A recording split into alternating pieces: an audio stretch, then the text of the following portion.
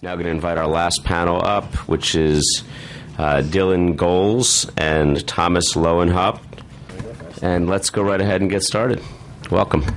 Thanks, guys. My name is Dylan Goelz, and I work with a startup out of Brooklyn called Roadify.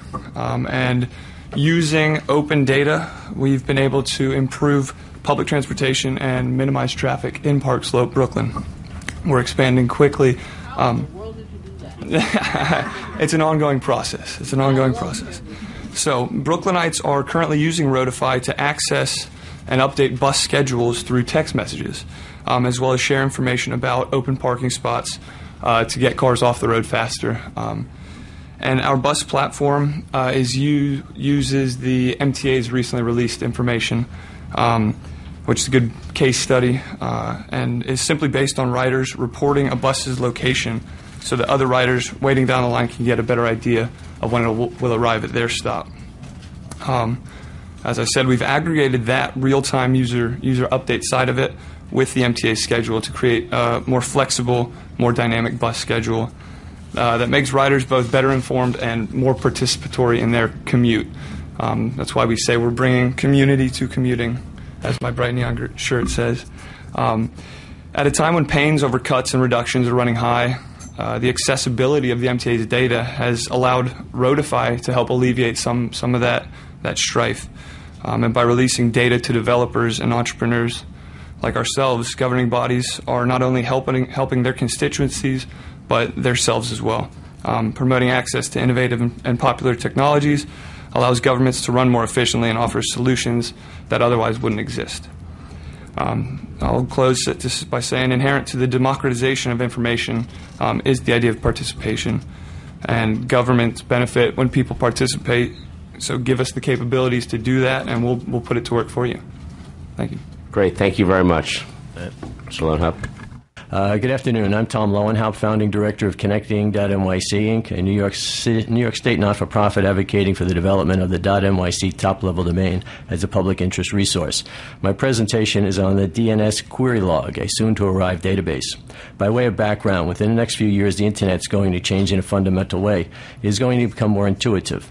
This will happen as the ICANN, the entity that issues new top-level domains such as .com, .org, and .gov, finalizes an application process. There will initially be hundreds and then thousands of new top-level domains with names such as .bank, .sport, .news. So the future holds Chase and Citibank moving from Chase.com and Citibank.com to Chase.bank and Citi.bank.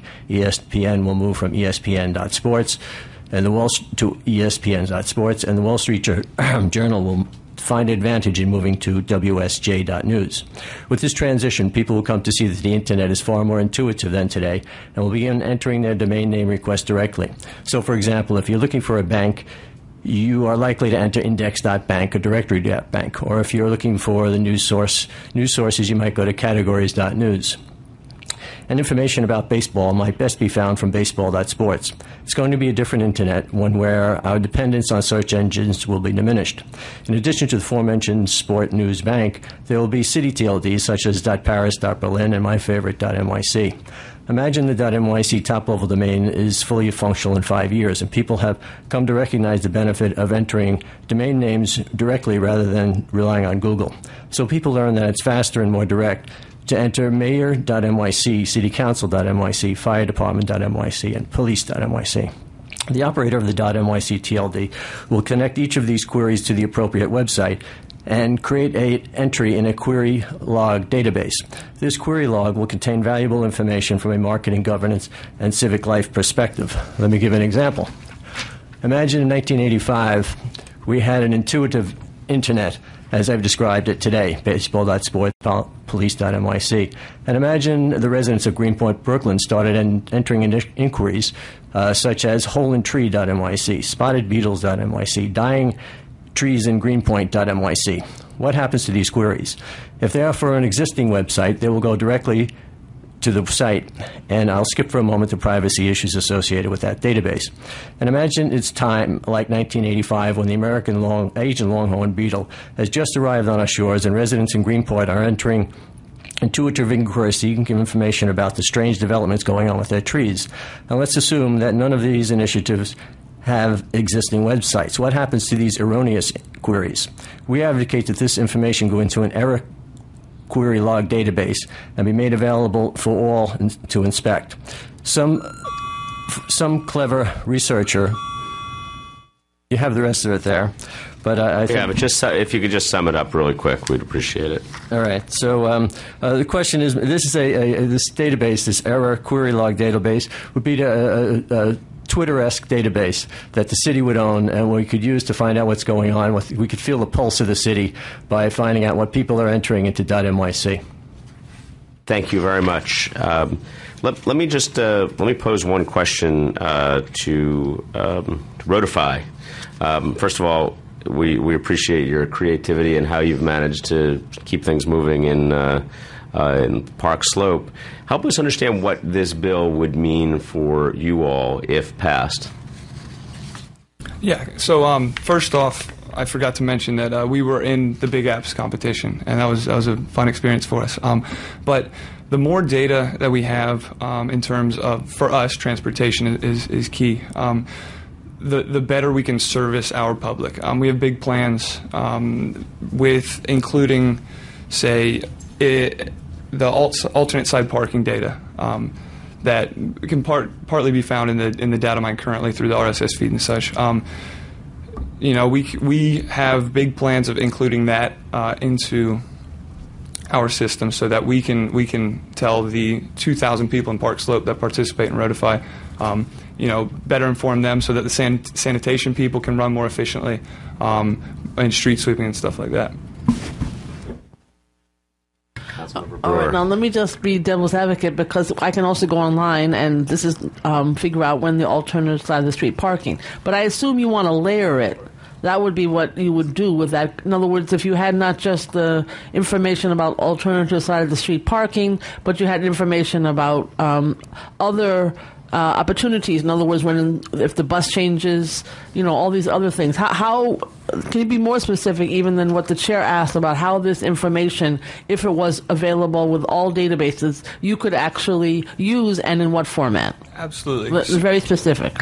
Absolutely. So I'll be as specific as can be. I work in the space. I went and waited on an F train for 2.5 hours on Saturday, all because I didn't go to the MTA website, and it's got to be more accessible. That's what we're doing it. We're started with text messages because they're the most ubiquitous, most common. We're layering on not only information but iPhone applications, better web accessibility. But it's got to be more transparent, and we're working to aggregate all these different places of information into a more easy to use and accessible manner. Thank you both very much for your testimony. And that is the last panel of the day. So I will conclude with a quick thought and give Councilmember Brewer an opportunity just by saying that we agree with Mr. Stanton. Data is beautiful. And this is an opportunity for us to truly expand the way that both constituencies out there, community groups, as well as web entrepreneurs can harness what is existing today and put it to a much better use. So we look forward to making sure that we get this bill passed and passed quickly. And I give you Councilmember Brewer for some final words. Thank you very much. I think that New York would be a very exciting place to do this, partly because we have data that is more diverse, and I think we are a well-managed city, and it would show the aspect that we are well-managed and could take, we have so many entrepreneurs here. It could really, and entrepreneurs, I think, who understand the importance of serving the community. So this particular data would have so many different aspects to it, and it would be very exciting. So it's great to work with the chair, Goradnik, and with the administration.